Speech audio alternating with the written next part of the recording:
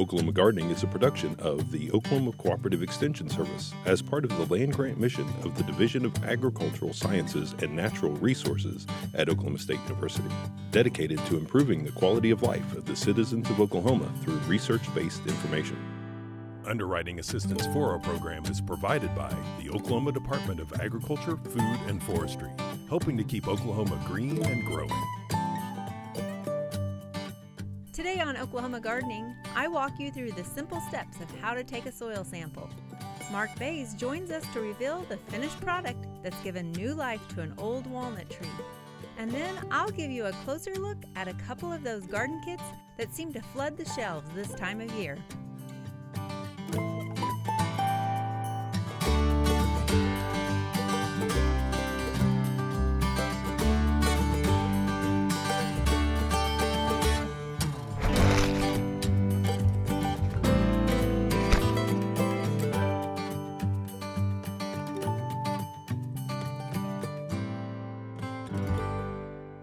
If you've ever gone to the doctor, a lot of times when you're getting your blood work taken, they want you to fast beforehand. And that's so they can get a baseline of what your blood has in it prior to eating. Sort of what we need to do with our soil is something similar. We're looking for that baseline reading to understand the nutrients that are in our soil. And after coming out of a winter, when we haven't done a lot with our garden space and put any inputs into it, it's a great time to sort of find out what nutrients are in our soil right now. So as you come out of winter and before you put that spring fertilizer down, it's important to go ahead and take a good soil sample. Now today we're going to show you how to do it. It's a pretty straightforward process, but it's one that you want to do accurately, carefully, in order to get the best results from that soil test. Now, a soil test is a chemical analysis that gives you the nutrients that are available to that plant. Oftentimes, you just need a routine soil test, which means that it'll give you the nitrogen, phosphorus, potassium, and also the pH of your soil. Before you get started, though, you want to identify the different locations that you want to pull cores from in order to get a good sample.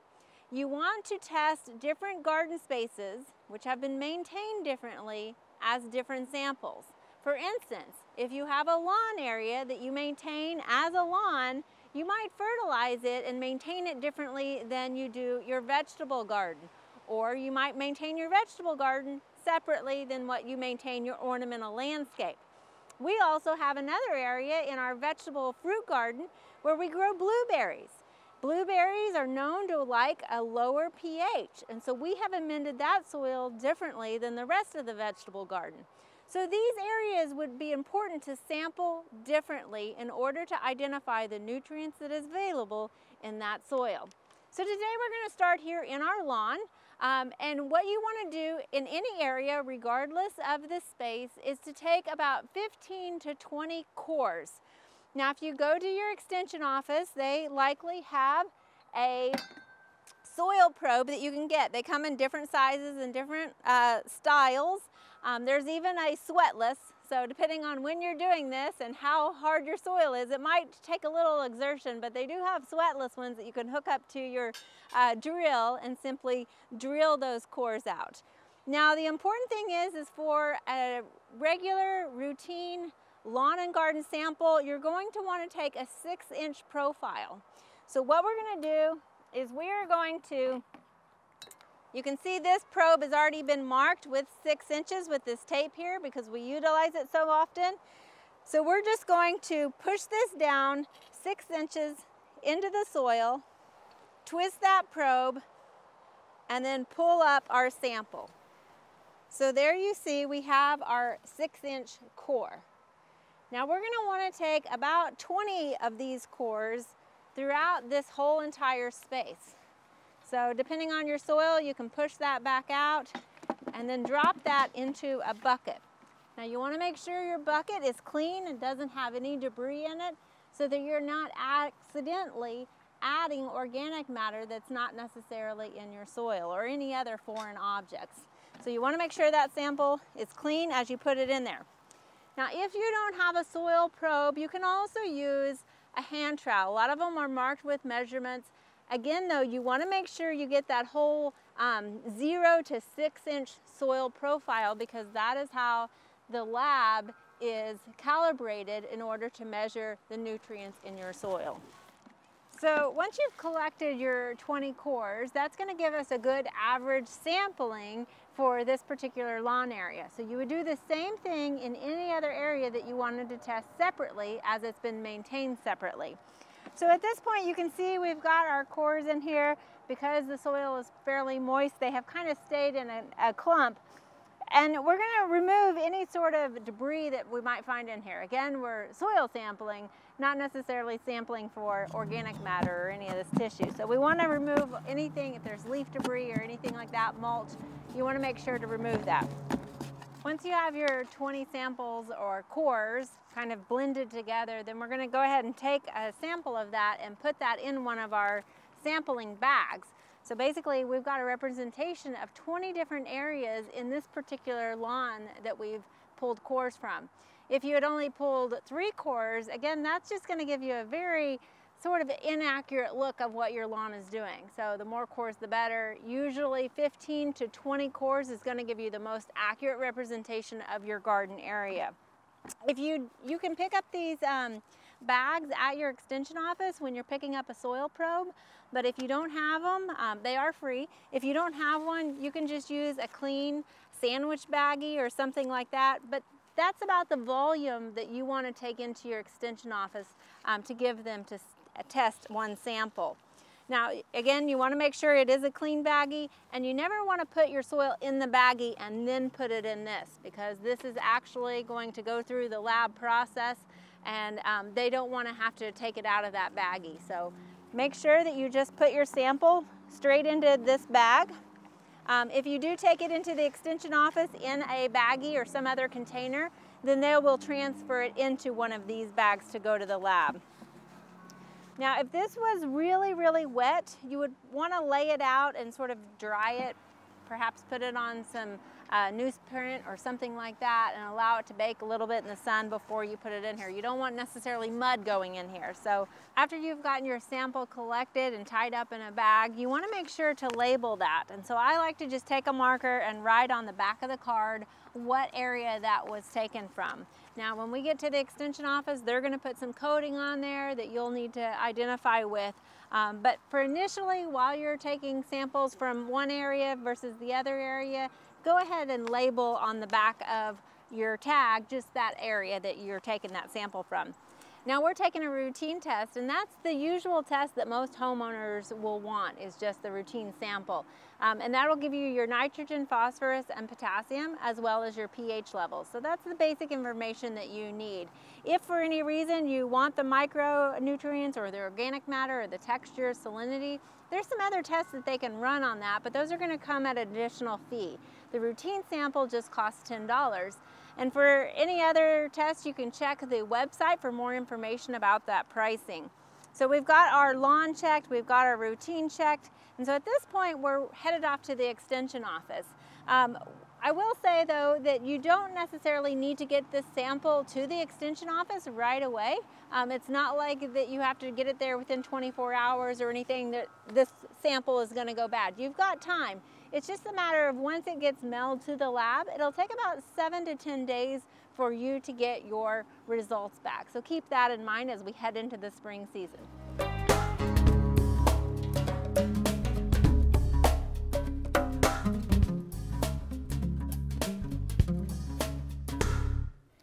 Well, this is truly an exciting day for us here in the Oklahoma City Park Department office, where we have delivered this beautiful walnut table into its final place where it's going to provide years and years and years of just service to Oklahoma City. It's been a long process, and it first started when this tree was just a log in the middle of a park in Oklahoma City. And it was this old dead log. It didn't look like much, but the Oklahoma City Park Department wanted to do something with it. And so it's taken so much time where we first hauled it to a mill, and we had a mill operator slice it up into slabs. And it just really, that first time, it exposed just how beautiful the inside of this tree was. I mean, hard to imagine what it looked like and what it looked like from the inside. And so then that started the process of drying the wood. And then we worked with some local providers where they donated a lot of their time and the material, and they planed it out. You started the smoothing out of the process. And after that, it was sanded. And one of the last things that we, of course, had to do to really enhance the beauty of the wood is that final process of sealing it. And it was really nice to have Kurt's Shutters out of Stillwater do a wonderful job of this, where you would actually take the epoxy and you would pour it onto the wood and you would have to spread it out. And there had to be this process of all these little air bubbles were coming up. And then you use the flame to knock those bubbles down. And then the final coat of epoxy to really give us this nice sheen. Now, it's sitting here all beautiful in this conference room, but it wasn't easy getting it up here. Couldn't take it through the freight elevator because it was too small. So Oklahoma City Park Department employed Oklahoma City Glass to come out here, and they had to remove a glass window off of the second floor. And they used a crane to carefully lift it up through the window, and it went through, I don't know, 3 or 4 different offices just to finally get in this conference room where it had to be put onto a steel frame. So it's bits and pieces that it had to be put together. So when they got all the pieces in here, they attached it with screws, the base, onto the underside of it. And then they lifted it up and self-righted it, and now it's just such a beautiful treasure that Oklahoma City will always have. This is really something that started so long ago because we wanted to showcase the value of trees in cities. So often our trees get cut down in your front yard, in a city park. They just get chipped up or just hauled off to the landfill. And this is really a showcase project that we want to promote the use of trees in urban areas to actually construct beautiful pieces of furniture or other items from. So let's say you have a particular tree that you love that for whatever the reason it has to be removed. One of the things that you can do is to go to Oklahoma Forestry's webpage and find a map of where all the local sawmills are scattered all across the state. Reach out to them, ask them if they wouldn't be able to mill out that tree. Then work with your tree care company, your local arborist, to make sure that they know what is needed at the mill so they can remove that tree to provide that mill with the most wood that they can make whatever product you'd like to make out of it.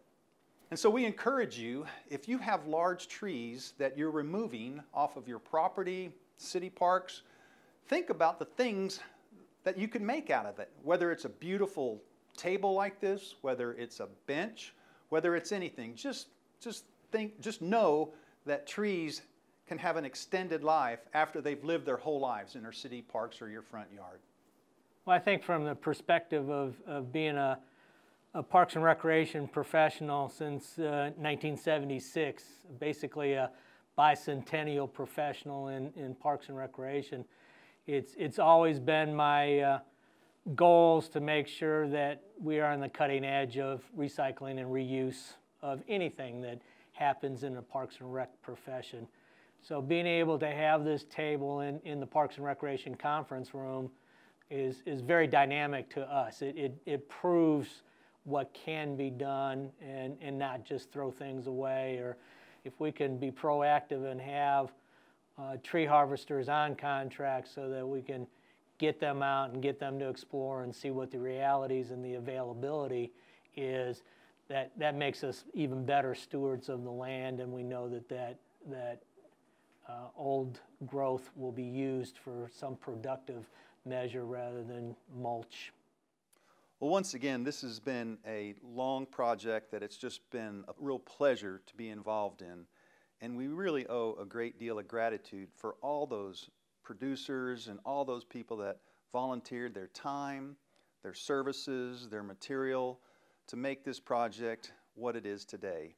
And I would just like to personally thank them for all that they've done. It's been a great partnership between the Oklahoma City Park Department, Oklahoma Forestry Services, and again, all those wonderful people that played such a big part to make this happen.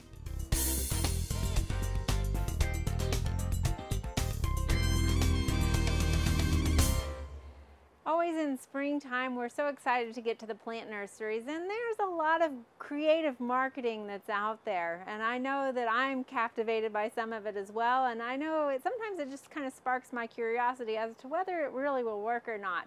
But before you spend your money, we thought we would spend ours to kind of see how some of these products work. And so we have a few examples of them here.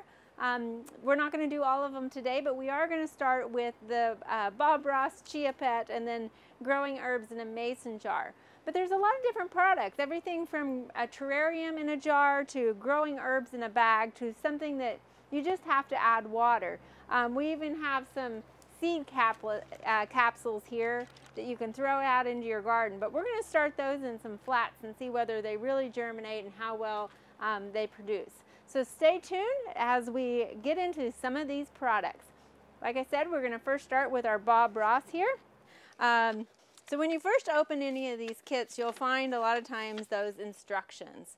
And those are important to kind of look over. Usually they're pretty simple, and they are written towards a person who may not know anything about gardening. So they're pretty straightforward. So the first thing that we need to do is actually submerge this in water for about 30 minutes and make sure it gets nice and soaked. So we've got a pot of water here that we're just going to allow it to soak. You can see there's a hole. So one way to really submerge that even more is make sure you get that air and allow that water to go down into it. So while our Chia Ross is soaking in water, we're going to go ahead and look at 3 other little kits that we got. And each of these are somewhat similar but slightly different as well. So we've got one that we can grow herbs in, one that's a sprout terrarium, and then one is for succulent houseplant. So kind of something for everyone there. But one thing I noticed that I wanted to point out when I was purchasing these was if you look at them, there was a whole rack of both of these, and there was, I don't know, maybe 10 or 12 of these, and they were very dusty on top. And just the fact that there was so much dust on top of this herb one kind of signaled to me that maybe it was something that was carried over. Because the succulent one doesn't have a plant in it, but these other 2 actually have seeds. So if it's something that's been carried over from season to season, that can be a little concerning to know that it might be an old product. And one way to tell is usually there are some markers on the bottom identifying the seed germination, and we do in fact have that.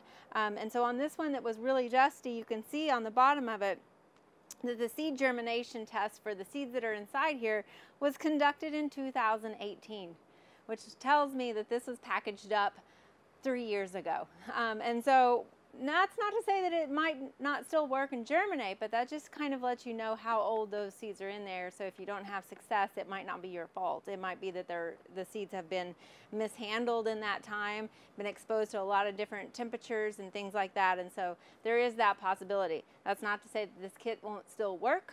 You might just have to use your own newer seeds. Now this kit you can see, and it's printed on here, so it's kind of blurred, but on the side here it says seed test of July of 2020. So we know that this was just done this summer from seed that they harvested and then packaged up and ready to go. So this is a newer product. So we would expect these seeds to not have any problem with germination. We'll begin with this herb one first and open it up and see what we've got inside here. So in this kit we were able to get 2 mason jars with lids, 2 small packets of seeds. One is mint seed and another is basil. Of course, we've got a simple instruction card as well, and then this one, kind of the intention of it is to be able to grow some herbs and then cook with them. So they give you kind of a little recipe book. It's got about 4 recipes in it. So the instructions are fairly straightforward. So the first thing we're going to do is go ahead and unscrew both of these. It doesn't mention ever using these lids again, so I'm assuming we won't use them and that they were really just intended to hold the soil in there. But starting out seeds, sometimes you want to hold that moisture, so I feel like maybe you could use them, but it doesn't say to do that. So the first instructions are to go ahead and put a half a cup of water in each of these so that we can get that soil media nice and wet. And looking at this, I'm a little skeptical that half a cup is quite enough moisture. to add to this. Now the thing about this is they are glass, and so it's hard to remove that moisture. You don't want it to be soggy. But after looking at half a cup on this one that we just did, you can see the top of it is still rather dry. So I think I'm going to add a little bit more. Before that, actually, I'm going to do something. I'm going to put the lid back on it and shake it to see if I can get that moisture redistributed around there. It's helped a little bit, but I would still say it's a little dry. So I'm just going to add just a touch more to one of these. So I'm going to amend what they recommend and add a little more moisture. Just say maybe 1/8 of a cup more, if that much. There we go, 1/8 of a cup more versus what they say. But I'm going to go ahead and leave one with the half a cup and one with a half a cup plus another 1/8 of a cup. So now that we've got moisture in both of our containers, we're going to go ahead and add our seeds. And it recommends planting about 7 to 10 seeds. And I would say we probably have twice that amount in this packet. So you could probably get 2 uses out of this. This is the basil seed. So we're going to go ahead and plant. And what we're going to do is kind of scatter a few of those seeds along the top. And it's really hard to see because they are small, dark seeds. And we're just going to kind of, it says to work that into the top 1/4 inch of that soil. Now again, this is the one that we didn't add the extra moisture to, and so you can see this is fairly dry media up here at the top still. So now in the other one we're going to add our organic, it says organic mint lemon balm. So lemon balm's a nice plant and a good one to have in the house because it's going to add a lot of fragrance. But we're going to sprinkle those on top there as well. And again, you can just tell by looking at the difference, this is darker versus this is lighter, so we know that there's moisture up in this potting soil. So we're going to kind of move those around. At this point, we're done. We've got our seeds planted in here. Now again, we planted more seeds than what we want to actually allow to grow. So the instructions say to add 2 teaspoons of water every other day for the first week, and then after that, you'll increase the amount of water because hopefully the plants will have started to germinate and then they're going to need more moisture. So after that, you're going to add about 2 tablespoons of water every other day. And as you see those sprouts start to germinate, we're going to do this process called thinning, and it mentions this in the instructions, which is basically simply going in with either a small pair of snips or your fingernail and removing all but the 3 or 4 strongest plants because that's really all that's allowed to grow in this root space that we have here. Hopefully after about 6 weeks we'll have some plants that we can harvest some of those leaves off. So we'll see how these go. In the meantime, we're going to make sure that we put these in a sunny window that allows for about 6 to 8 hours of sunlight or underneath a grow light. So we're going to drain our Chia Pet because we've got the clay that's nice and saturated now after 30 minutes, but we don't actually want to have moisture inside of it at the moment. So something that I thought was sort of just part of the packaging is actually a drain tray. So we're going to make sure that we don't throw that away. We're going to place our Chia Pet on there.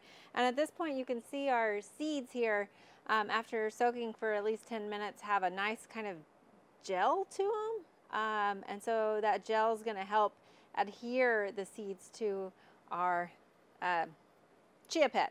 We call these Chia Pets because we're using chia seeds, and the interesting thing about this is the chia seed actually really likes moisture, so it will absorb that moisture, creating this sort of gelatinous seed coat which forms like a glue as you put it on your Chia Pet. So in our situation here, it's a little bit more moist than what we want, so we probably should have added some seeds because you can see it's starting to drip off a little bit.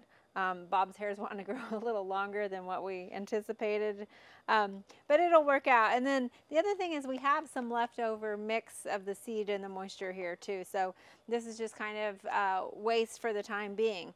So once you've got a good coat on him, it's sort of like spreading jelly on your Chia Pet here.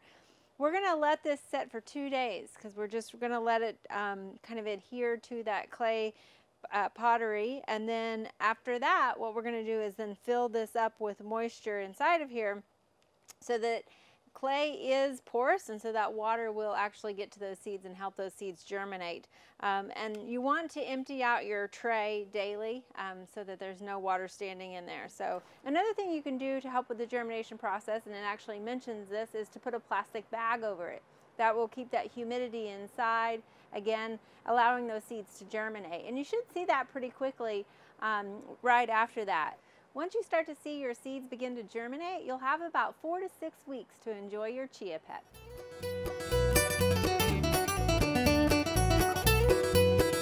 There are a lot of great horticulture activities this time of year. Be sure and consider some of these events in the weeks ahead.